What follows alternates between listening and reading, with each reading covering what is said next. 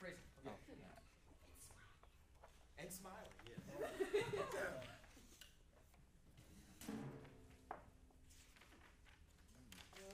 Now remember the lesson, JaQuan, yesterday after class today. Remember what they talked to you about. Okay. Okay. No, it's just me. I'm not like closer today. Okay. Great. Okay. So we're going to go measure 41 this morning, please.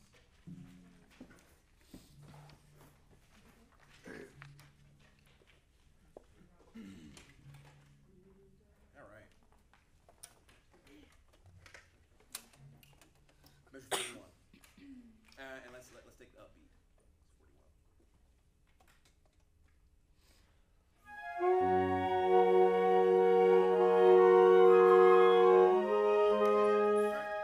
One more time. No. Don't demand that they do it. This is a beautiful piece. Mm-hmm.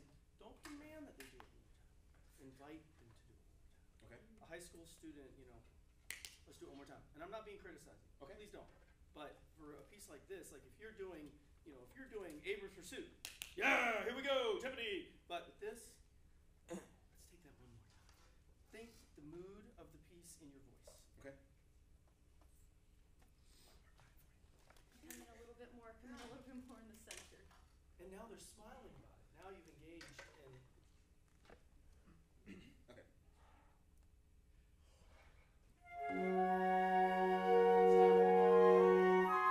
So that upbeat is exactly what you want. Okay.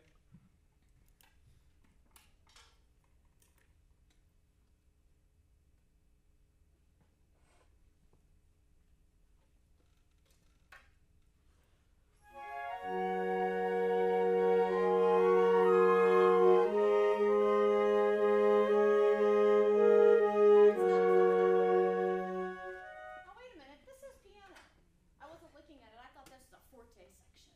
You're pretty big and conducting, they're playing pretty loud, but this is piano. Challenge yourself. How soft can you get it? Remember what we worked on last night? Okay. Keep the patterns real small. Upbeat 41.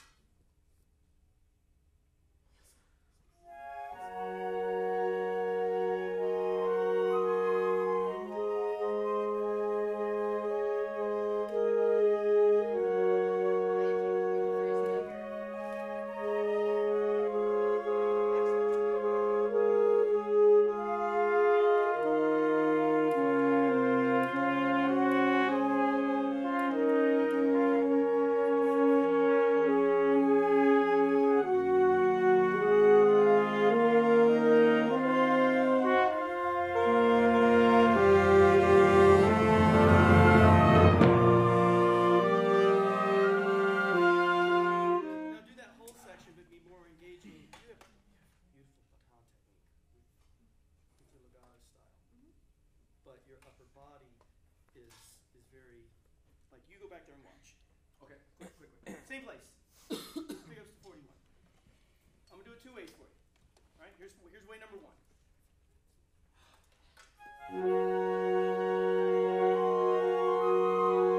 See, I'm hunched over, and I'm like, my baton is, I'm dragging the beat, which you're doing, which is beautiful. But now think about the music and how engaging and beautiful. It's like, he's got a lot of these pieces like this, and they're all very beautiful. Try it one more time. Right? Now watch the upper body. Now watch the upper body. See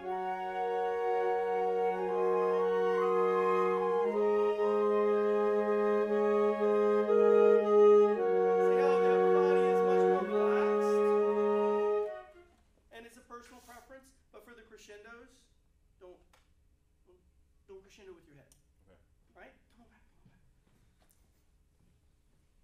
The only reason I'm being hypercritical is because you're doing so well. Yeah. If you weren't doing so well, there would be no way you could be hypercritical. That's great. Do that part one more time. And this time, use the rest of your body, not the baton. Okay. Yeah, less baton. About no baton. Here we go. Oh, yeah. Always a good choice. Then if you're going to do no baton, keep this hand down until it's time for the crescendo. Just Okay. and use your eyes. Upbeat 41. Small.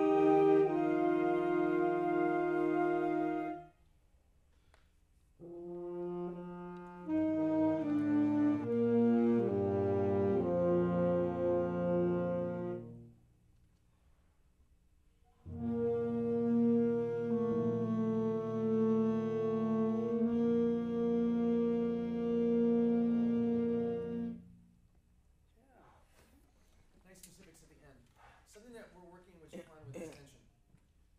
So can you walk us through a little bit, notebook, a little bit of things to do to alleviate tension as you conduct? Write these as bullets, please. When you have tension in front of younger students, they're going to read that as being mad, and then they're going to get inhibited in what they play. Like with the timpani, because I was standing back there watching, and the cue for the timpani, everything you did body-wise was beautiful, but your eyes and your mouth did this like that, like almost an insistence. Okay, let's play. Do it right or else. Do it right or else, and then that's going to make them nervous. Or instead, a beautiful, just here we go. Just brighten in the eyes and just and it's different. There are some pieces that require that insistency or the urgency, but not the D&Ds. Plus, you can give yourself health-related issues if you're always tense. Same thing when you play an instrument and when you conduct. Your shoulders will start to hurt, your arms will start to hurt. So relieving that tension will help with that. Yeah. Okay, so what do you do in your day-to-day routine that keeps that tension out of your body? Because I carry it all right here. Me too. When I play, when I conduct, when I'm speaking in front of people, I'm like this all the time. What do I do? Breathing. You've got to take big, deep breaths, and then bring your shoulders down. That way you won't show tension here. Okay. You can be tense here, suck it in. But yeah, breathing really helps me. Okay. And the more you do it outside of the podium, sort of the better you get on the podium.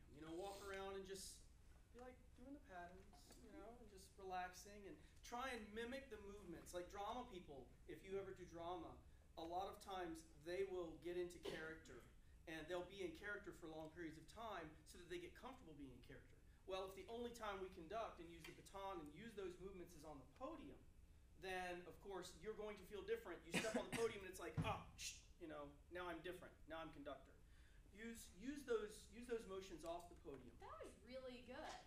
That was a really valid point you just said. It's like exclamation point, that one. Yeah. Because I think that one is really helpful. We need to do that. Yeah. Sometimes you get liquid gems that come out every now and then.